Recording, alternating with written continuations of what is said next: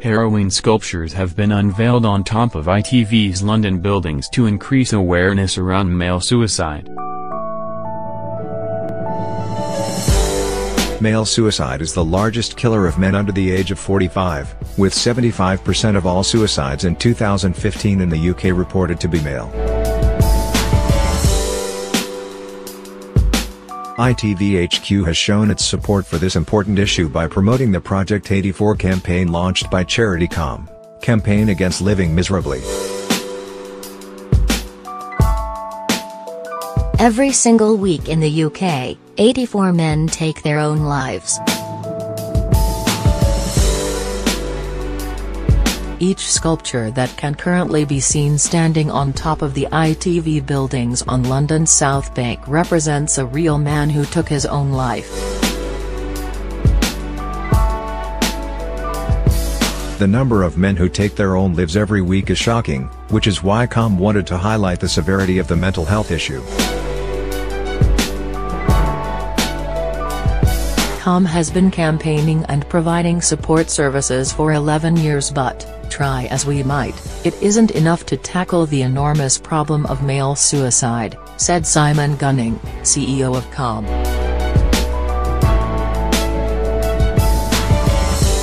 So with Project 84, we wanted to make the scale of the situation very clear to everyone that sees the sculptures.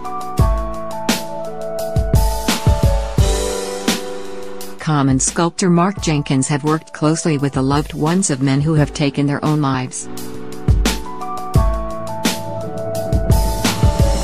The 84 individual stories of the men represented by each sculpture can be read on the Project 84 website, as told by their family and friends. Philip Schofield and Holly Willoughby, hosts of ITV's This Morning, have spoken about the importance of this poignant campaign. Here at This Morning we never shy away from stories that can be difficult to talk about, and without doubt, one of the most heartbreaking is losing a loved one to suicide, said Schofield. Willoughby shared her co-host's sentiments, stating, "That is why today we are unveiling 84 life-sized sculptures, each representing a real man who has taken his own life, in the hope that it will stop people in their tracks, make them pay attention and get them talking." Matthew Smith, leader of the Project 84 petition, sadly suffered the loss of his brother 13 years ago. The true horror of what we as his family experienced when he took his own life is something that could be preventable if we all take a stand together, he said.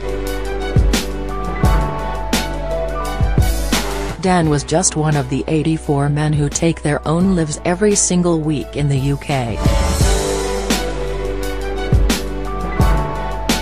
The numbers still shock me, and yet there's no minister in the UK government who is officially responsible for suicide prevention and bereavement support.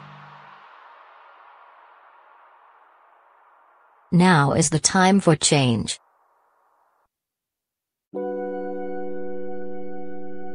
The campaign has been sponsored by shaving brand Harry's, who carried out the UK's most comprehensive study into men's well-being in 2017.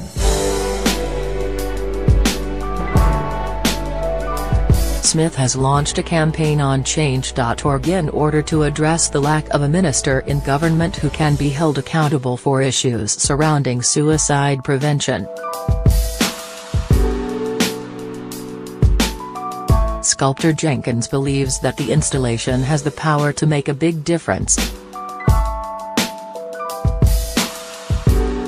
Rather than mourning their loss, together we've built something based on the hope that out of tragedy we can help drive real, lasting change, he said.